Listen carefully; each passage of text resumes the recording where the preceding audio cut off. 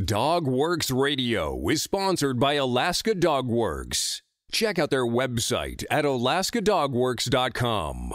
You can support this podcast on patreon.com/firstpawmedia. A guide dog is a service dog that provides guidance to those with impaired eyesight. Guide dogs are also known as visual assistance dogs, leader dogs, and dogs for the blind.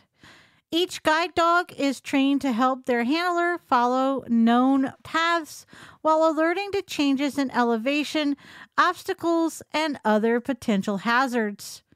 On today's show, we are continuing our service dog series on DogWorks Radio. From First Paw Media, sponsored by Alaska Dogworks Professional Canine Training Center in Anchorage, Alaska. This is DogWorks Radio, committed to families and their dogs to build lifelong and fulfilling relationships. Visit our website at dogworksradio.com. Now here are your hosts, Robert and Michele Forto. Hello and welcome to DogWorks Radio. I'm your host, Michele Forto. I'm also the lead trainer of Alaska Dogworks, where we help you and your canine buddy have a better relationship. If you have been a fan of this podcast, then you know that we talk a lot about service dogs. In fact, I am internationally known as a service dog trainer. I have trained dogs as far away as New Zealand. On our feed, we have a whole series on service dogs, and I urge you to check it out and subscribe to the show so you never miss an episode. Again, on today's show, we are talking all about guide dogs.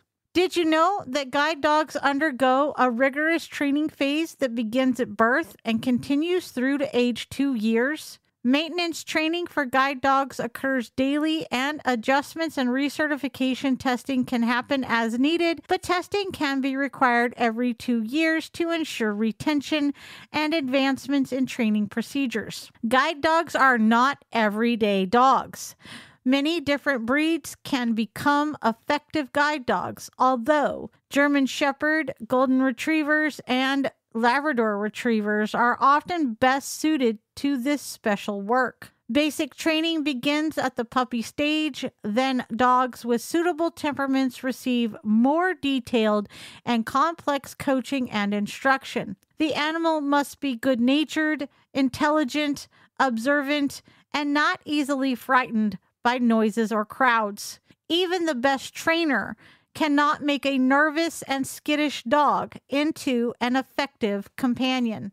Puppy raisers provide invaluable volunteer training hours with potential guide dog puppies, exposing them to all sorts of public places, sights, smells, and sounds. Training happens at every opportunity. Guide dog puppies are trained in inclement weather, in the dark, in the heat of the day, and during long, boring work shifts. All of this prepares them for the life they will lead with their handlers.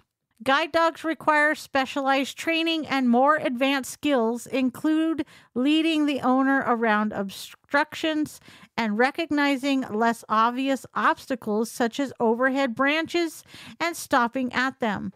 Sometimes the training can involve not obeying commands and a type of coaching known as intelligent disobedience. Dogs learn not to obey commands that would lead their owners into danger, for example, crossing a road when there is oncoming traffic. If the dog can master these skills, he is paired with an owner for additional training, which may take around 2 weeks. Training schools match guide dogs and their blind or visually impaired owners, since compatible personalities and good communication then help the pair through a program that teaches them to develop a strong working relationship. During this phase, the dog may need to learn some new skills. For example, if the prospective owner has other disabilities, after this training, the guide dog begins his new life as a service animal. Typically, guide dogs are expected to work until they are 8 to 10 years old. Although animals in peak physical condition may be able to work for longer,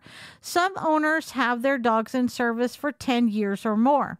After retirement, the dog is either kept on as a pet by the owner or their family, or given back to the training school to be placed in a new home. Training schools can arrange adoption for anyone interested in having a retired guide dog as a pet. Besides obedience, guide dogs learn search commands and guide commands. One of the essential tasks of the guide dog will be to locate objects, places, and facilities, and to guide its handler to them.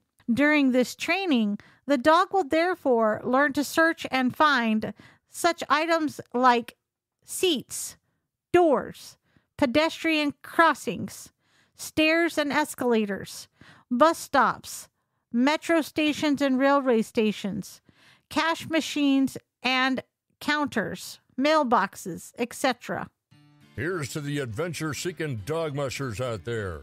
The hundreds of you who stand on the runners dreaming and thinking about the Northern Lights. Of course, there is something else you can do if you've got something to say. Start a podcast with First Paw Media and harness your creative side.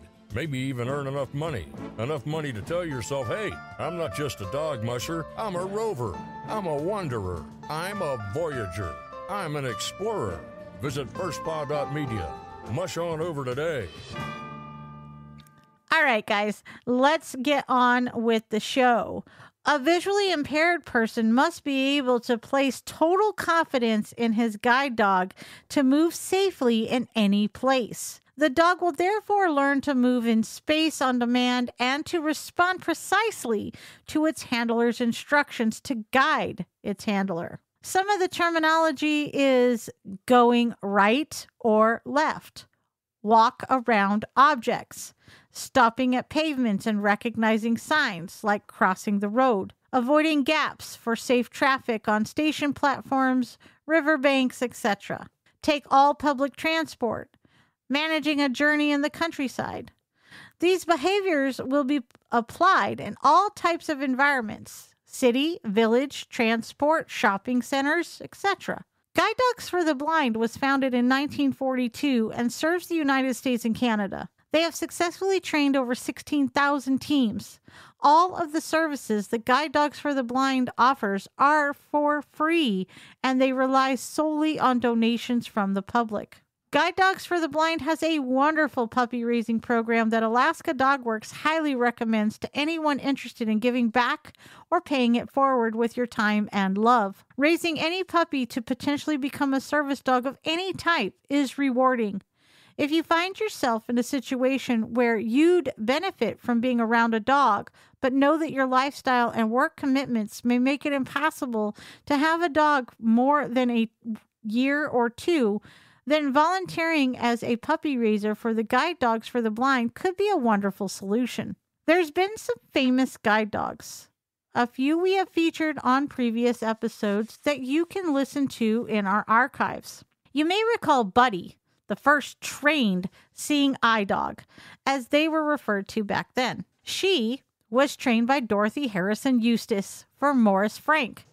Buddy and Frank spent a lot of time together and went on many adventures that would see them log 50,000 miles and earning them a feature in the New York Times in 1936. Another dog we have featured is Roselle. Michael Hinkson survived 9/11 thanks to Roselle assisting and guiding him from the 78th floor of the North Tower past uncharted paths and unknown debris, fuel, and fire, eventually to safety on the ground. Our survival was dependent on our teamwork in every sense of the word, said Hinkson. That human-animal bond, that trust and faith, helped me live another day. Figo, one could argue, could have been a superhero disguised as a dog. Figo threw himself in the path of a mini school bus that came unexpectedly around a corner at an intersection where Figo was helping Audrey Stone, his handler, cross. She sustained broken ribs, a fractured ankle, and fractured elbow. While Figo took the brunt of the impact with the bus, he only suffered minor injuries. Apparently, Figo had done this sort of thing before, throwing himself in front of a rolling shopping cart in the grocery store to keep it from hitting Stone. Ty, This sweet dog is such an independent thinker that he has figured out how to take his handler to his favorite store. You see, Danielle's dog loved a store in the mall called Cool Dog Gear and could not resist guiding Danielle into this store, even though Danielle had no intention of visiting that store. We can all understand those dreaded shopping trips that did not involve a visit to our favorite store. I guess dogs are more like us than we realize. Alaska Dog Works has trained service dogs through our Lead Dog Service Dog program since 2007. We train psychiatric, autistic, mobility, and medical alert. We have a puppy raiser program from time to time. To inquire, reach out to us through our socials or through our website by sending us an email. So what do you guys think? Do you know the difference between a guide dog and a mobility dog? Let us know in the comments section or over on our social channels. Just search First Paw Media. Oh, and one last thing. Did you know the single best thing you can do for our show is to tell your family and friends how you listen? Who knows? They might just become a rabid listener just like you. I'm Michele Forto for DogWorks Radio and First Paw Media. See you next time. From First Paw Media, this is DogWorks Radio. We hope you enjoyed this podcast, and we invite you to subscribe in Apple Podcasts, Spotify, Stitcher, or wherever you get your podcasts. You'll find a link on the episode notes. You can tap or swipe on the episode cover art, and you'll see some offers from our sponsors. You can support our show by supporting them. If you like what you have heard, we would love it if you could give us a 5-star rating and tell your friends how to subscribe too. Your hosts are Robert and Michele Forto. Our producer is Robert Forto and created for First Paw Media. Did you know that Alaska Dog Works trains service dogs for those in need throughout North America?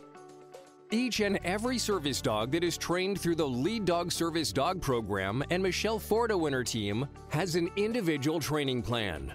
We train for autistic, mobility, psychiatric, and PTSD for our soldiers for service work.